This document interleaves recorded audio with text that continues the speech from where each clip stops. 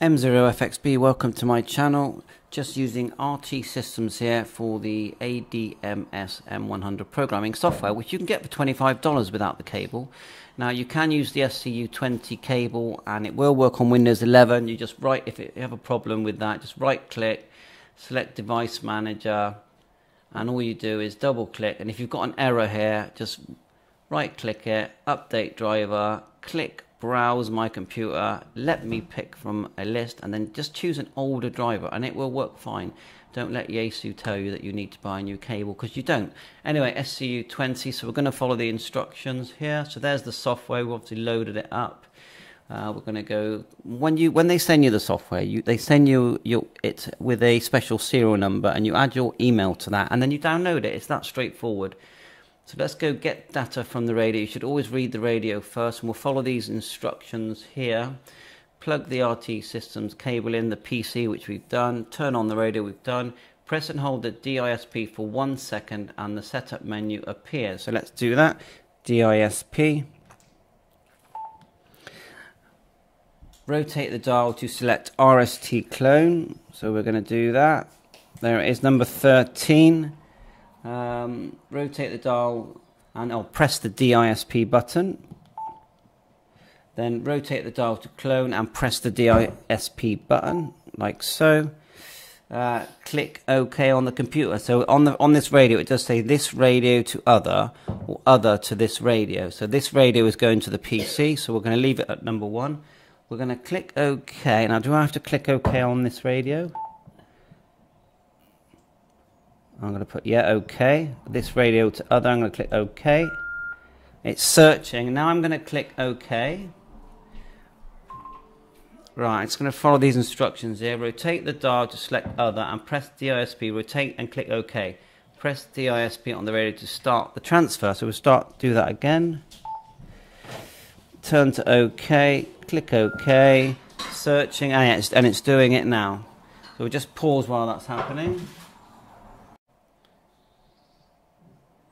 Right, so it's read the radio, and you can see here it's quite good. You've got all these different selections you can make.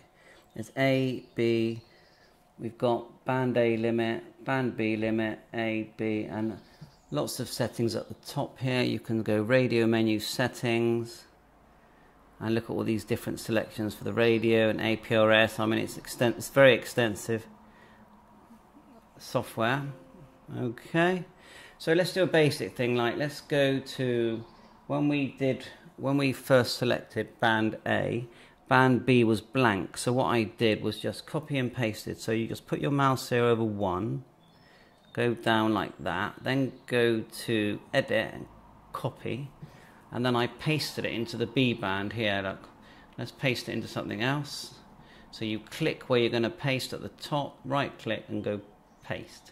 You see, and let's do another one. Another very handy one is the file, external data, and we go repeater search, repeater book search we'll use. And then we'll say that I'm in Bristol, we'll go 100 miles, and we're just going to select 2 meters and 70. You could select all. Click OK, and it's going to find all these repeaters. So now you could use Control A to select them all. So go Control A, and it selects them all. Normally, but it's not working now. So is it control? Could be another letter. Well, I'll look it up in a second. But first of all, we're going to go click on one with my mouse, go all the way to the bottom. Wow, it's found a lot, hasn't it? Then we're going to go File, Copy, which is actually, I just saw it there, Control C to do that. Copy that. Then we can go to one of our other tabs. So say we go here, click at the top, and we can then right click and go paste, or what we could have done was go, if we had more room, we can go edit, paste, and you can select Control V. When you've done this, then you can now send things to your radio. Just going to show you the Control V thing. Let's just click here at number 2 and then go Control V, and look, it populates it. So then if you want to send that to your radio, just remember there's so much more you can do with this software. And I think for $25, most of us have already got the cable. You've got preferences as well, I've noticed in this, and that's quite a good one. Preferences. And you can actually tell the software what you want to see on the screen. You don't have to, you know, see everything. You can actually customize it. So you've got grid display, memory defaults, font, and other. So many things. This one, I would say, always keep this one ticked, because what it does, it opens a new window every time you do anything, so that way you keep your original receipt. So let's have a go at sending it to the radio. So we'll go communication, send data to radio, click call sign M0FXB, click OK. Then we have to follow the instructions. So we've got the cable connected already. The radio is on, and this, let's go to rotate the dial to clone. We've done that. It's we'll read the menu anyway. So press and hold the DISP key. If you go back, and then we'll just show you, I think. Let's just go back.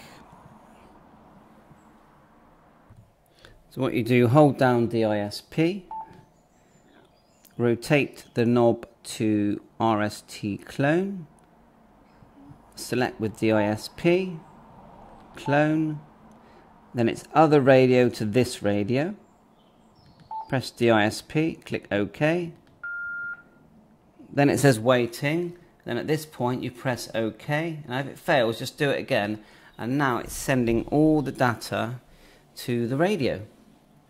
And it's that simple. We'll pause it while it does this. So at the end it says completed, and then it reboots the radio, and you're good to go. So hopefully that will help you use the RT system software. And you can see now we've got all these different memory channels, and it will do groups and everything, and APRS, and it just, look at all that. I don't even know what all this is, but there you are. So thanks for watching 73. Please subscribe to my channel. Catch you on air. All the best.